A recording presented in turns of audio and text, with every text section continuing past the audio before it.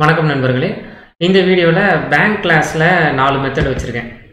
சும்மா bank clause main method இல்லாமல் நம்ம க்ரியேட் பண்ணோம் இல்லையா, அந்த மெத்தடில் ப்ரைவேட் வாய்டு டெபாசிட்னு வச்சுக்கிட்டேன், ப்ரைவேட் வாய்டு என்கொயரின்னு ஒரு மெத்தட் வச்சுக்கிட்டேன், ப்ரைவேட் வாய்டு வித்ட்ரான்னு ஒரு method, private void calculate interest. இந்த அண்டர்லைன் பண்ணி எரர் மெசேஜ்னு சொல்ல முடியாது, வார்னிங் மெசேஜ்.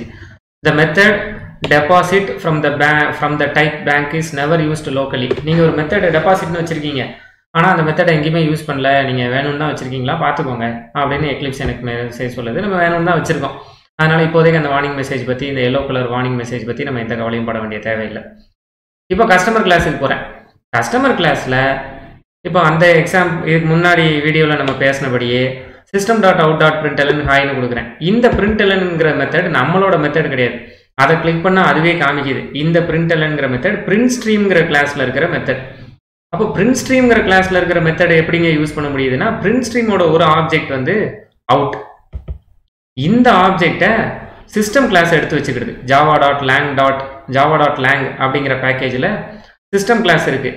ஃபர்ஸ்ட் லெட்டர் கேபிட்டலாக இருக்குது இல்லையா, சிஸ்டம் கிளாஸ் இருக்குது. இந்த சிஸ்டம் கிளாஸில் இருக்கிற ஒரு ஸ்டாட்டிக் வேரியபிள் தான் இந்த அவுட். இந்த அவுட் மூலமாக நம்ம இந்த printlnங்கிற மெத்தடை யூஸ் பண்ணுறோம். சிஸ்டம் கிளாஸில் இருக்கிற அவுட்டுங்கிற ஒரு ஸ்டாட்டிக் ஆப்ஜெக்ட், ஸ்டாட்டிக் மெம்பர்னு சொல்லலாம், இல்லை ஸ்டாட்டிக் ஆப்ஜெக்ட்னு சொல்லலாம். அந்த ஆப்ஜெக்ட் மூலமாக printlnங்கிற மெத்தடை கால் பண்ணுறேன். அப்போ நான் உங்ககிட்ட முன்னாடியே சொன்ன மாதிரி, நம்ம வேற ஒரு கிளாஸில் இருக்கிற ஒரு மெத்தட் நமக்கு வேணும்னு நினச்சா, வேற ஒருத்தர் வச்சிருக்கிற லேப்டாப்பில் இருக்கிற ப்ரௌஸுங்கிற ஆக்ஷன் நமக்கு வேணும்னு நினச்சா, அவர்கிட்ட இருந்து லேப்டாப்பை வாங்கணும். அதே மாதிரி printlnங்கிற மெத்தட் எனக்கு வேணும்னு நினச்சா, சிஸ்டம்கிட்ட இருந்து அவுட்டுங்கிற ஆப்ஜெக்டை எடுத்து அந்த ஆப்ஜெக்ட் மூலமாக printlnங்கிற மெத்தடை கால் பண்ணியிருக்கேன். இப்போ எனக்கு பேங்க் கிளாஸில் இருக்கிற மெத்தடெல்லாம் வேணும். அப்போ நான் முதல்ல செய்ய வேண்டிய வேலை, பேங்க் கிளாஸோட ஆப்ஜெக்டை இங்கே கொண்டு வர்றது. ஆப்ஜெக்ட் எப்படி கிரியேட் பண்ணணும்னு நமக்கு தெரியும்.